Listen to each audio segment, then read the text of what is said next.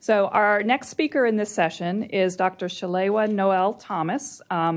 Dr. Noel-Thomas serves as the Bureau Chief for the Cancer and Chronic Disease Prevention Bureau at Washington, D.C. Department of Health here in town. And in this capacity, she oversees the Chronic Disease Division, Cancer Programs Division, the Cancer Registry, and the Tobacco Control Program. That's a mouthful. She wears a lot of hats. Prior to joining DC Health, Dr. Noel-Thomas served as the Director of the Office of Minority Health and Health Disparities at the Maryland Department of Health, where she directed multiple programs designed to address health disparities. And I encourage you to refer to your program to read more about Dr. Noel-Thomas and all of our speakers in this session. There's so much I could say about each and every one of you. So it is my pleasure to welcome Dr. Noel-Thomas to the podium.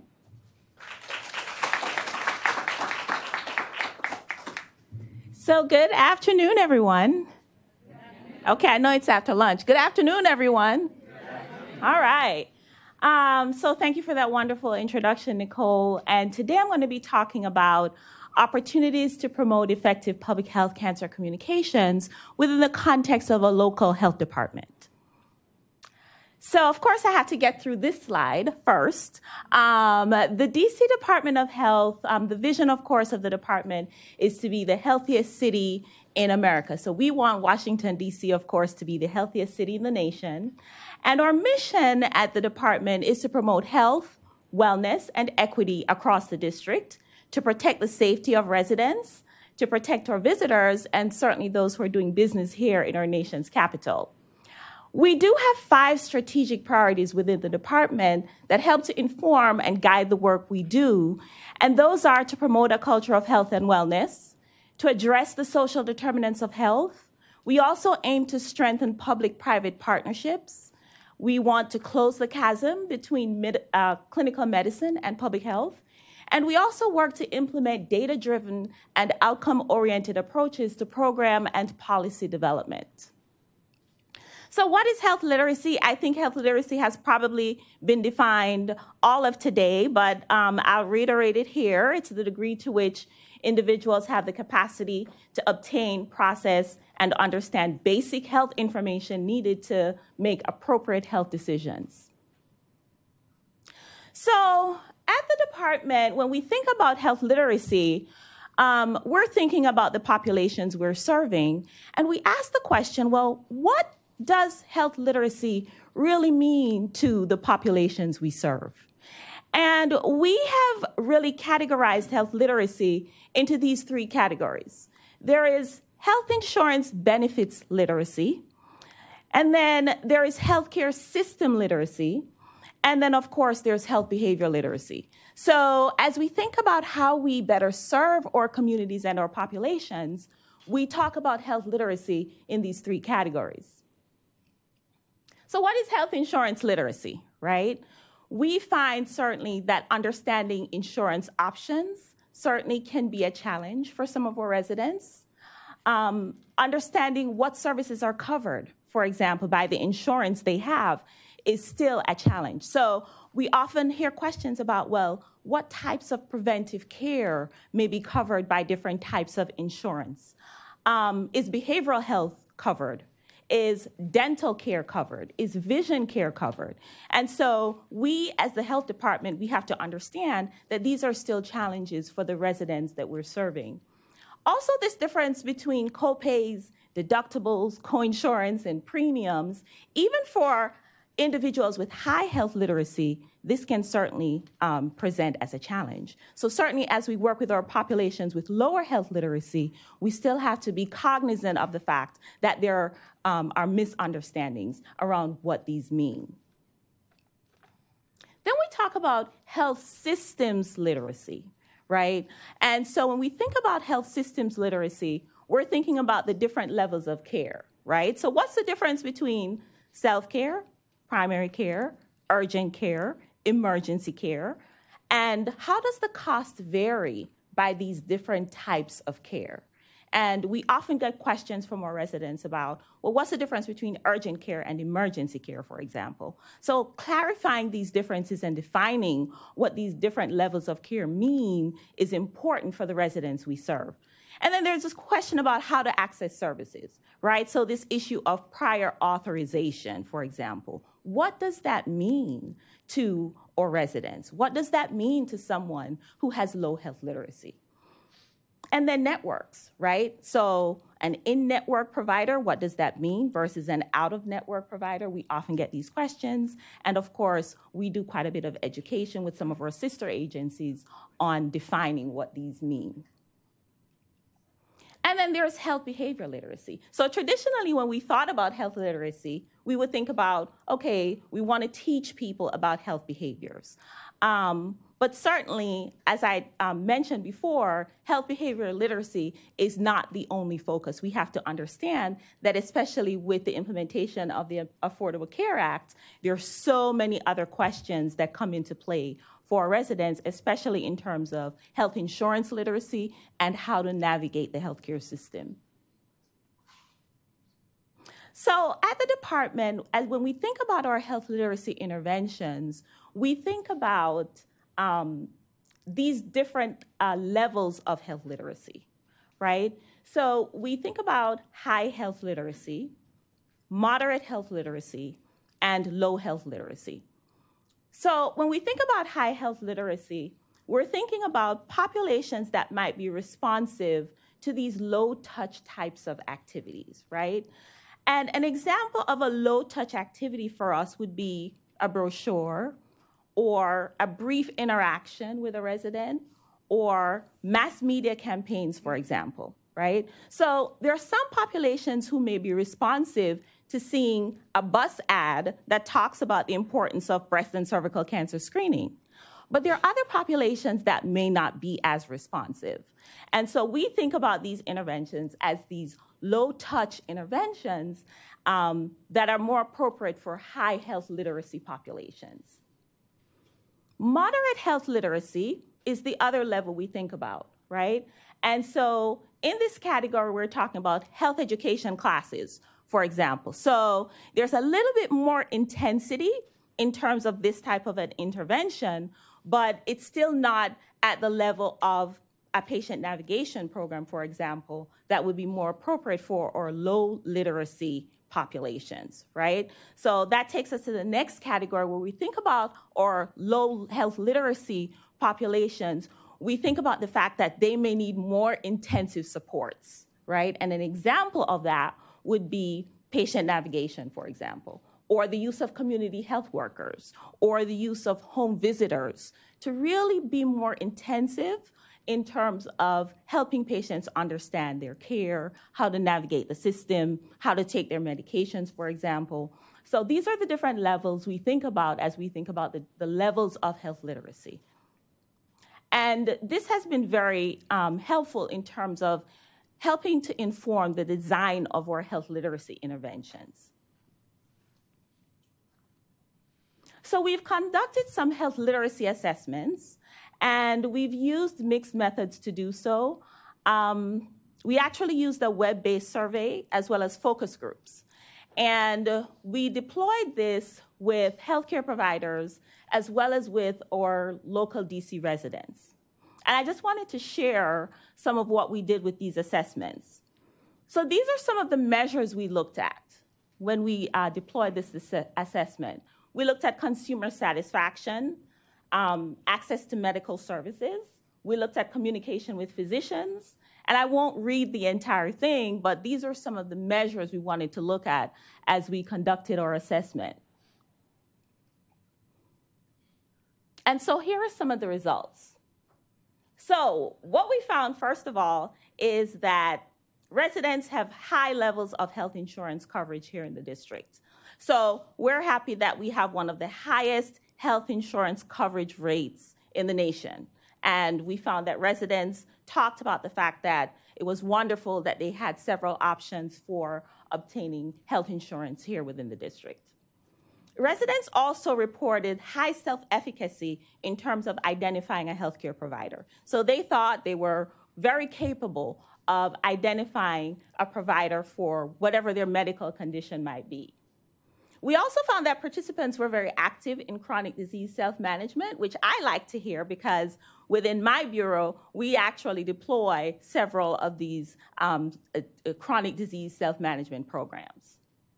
We found that residents were also seeking care at regular intervals. So this was a success that certainly we were certainly delighted to hear about that, and that they were engaged in informed decision-making practices.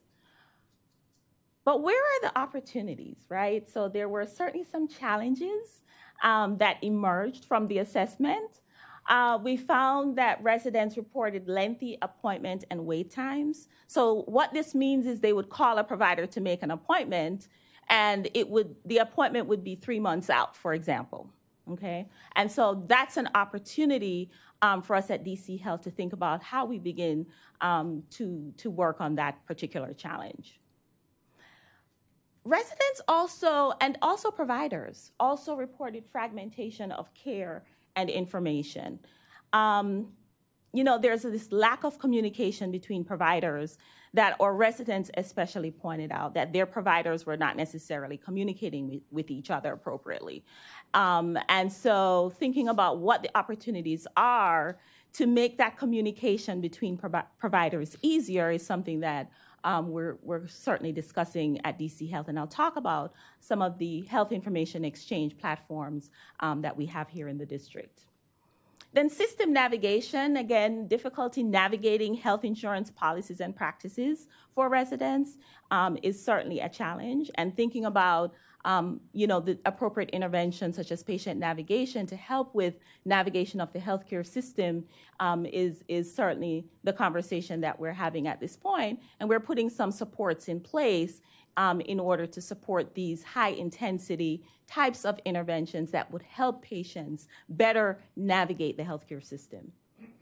There was some frustration with the way critical health information is conveyed, and so patients talked about not necessarily understanding the critical health information that was conveyed by their provider, and the need for that information to be conveyed in different ways. That would make it certainly easier for them to understand what was being conveyed.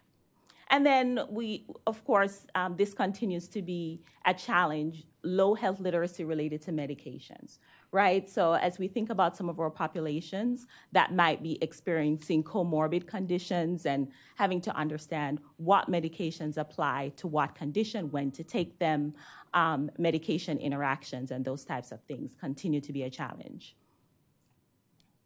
So I wanted to share this quote from one of our healthcare providers, and this quote is really talking about the fragmentation of how information is shared between providers.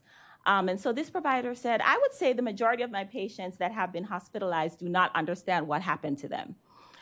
When I get the discharge summary, it has not been looked at since discharge by anyone. And I think it would be great if people utilize CRISP." So how many are familiar with CRISP? Okay, so several of you are familiar with CRISP, which is a health information exchange platform. It is utilized to some extent here within the district, and so this provider is referring to that platform. He also said, "When I refer someone to a specialist or send them to the ER, I have to physically call people. Today I had to call a cardiologist's office to get the notes, so I think there's a huge disconnect." We do have opportunities here for providers to better share information. I think the question is the extent to which this is being utilized and the consistency with which that platform is being utilized is certainly where the challenge lies. And I think there's more work to be done to get our providers to consistently utilize these platforms, especially CRISP.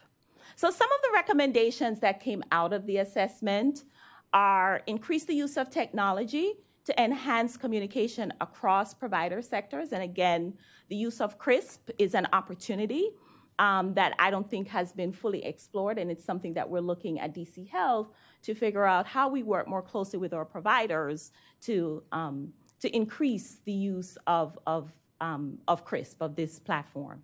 And then increase the use of telehealth is something that emerged from the assessment, especially as it relates to specialty care. So we find that in some areas, certainly there's a dearth of specialty care or access to specialty care. And so thinking about how telehealth could be useful to increase access to that type of specialty care is a conversation that we're having.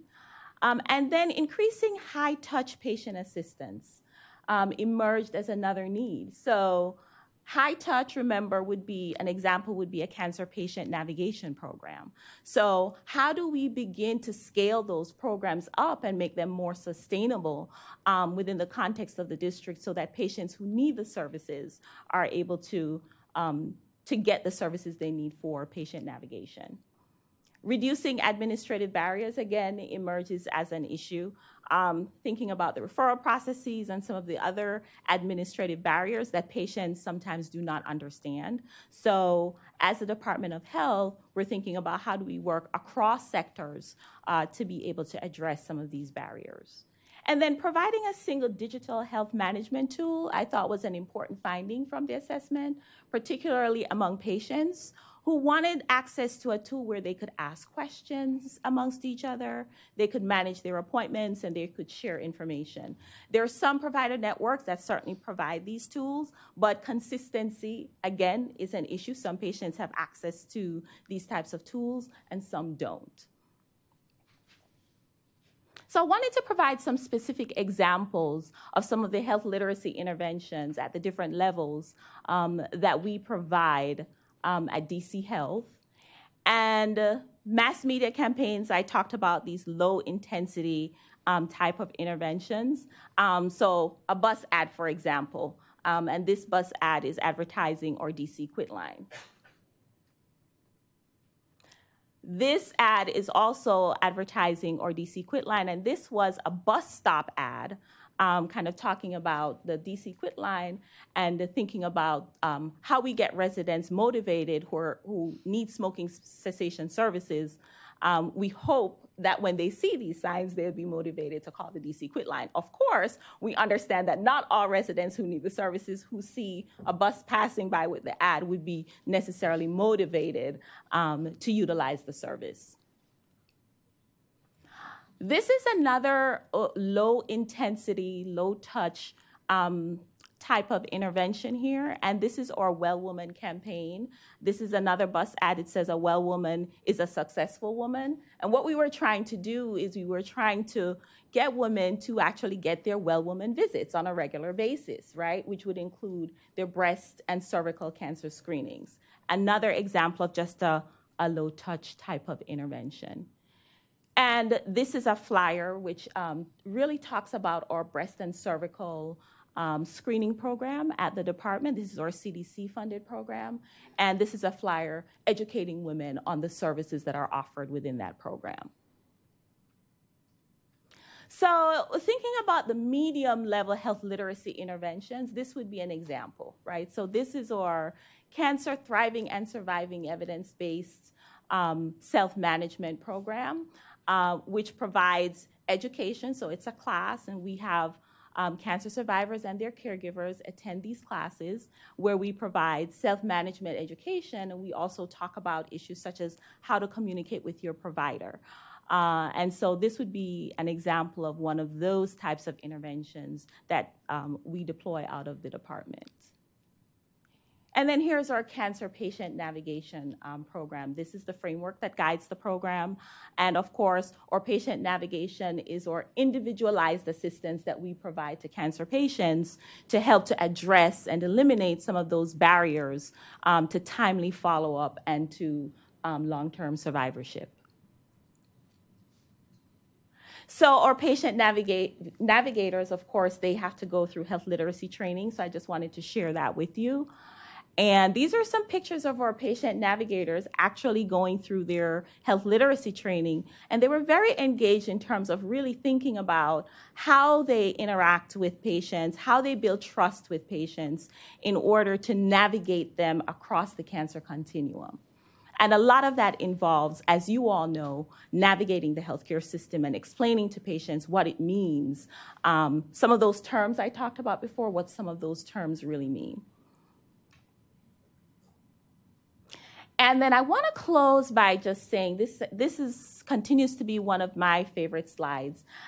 At the department, like I talked about before, one of our strategic priorities is to ensure that we're addressing the social determinants of health because we want to advance toward health equity. And one way to do so is to meet people where they are. So we realize that there are different populations that need different supports. And so the little guy who's not able to see over the fence, we want to ensure that we're providing the appropriate supports for him to be able to have an opportunity at optimal health. And so I will close with that, and I look forward to further discussion. Thank you.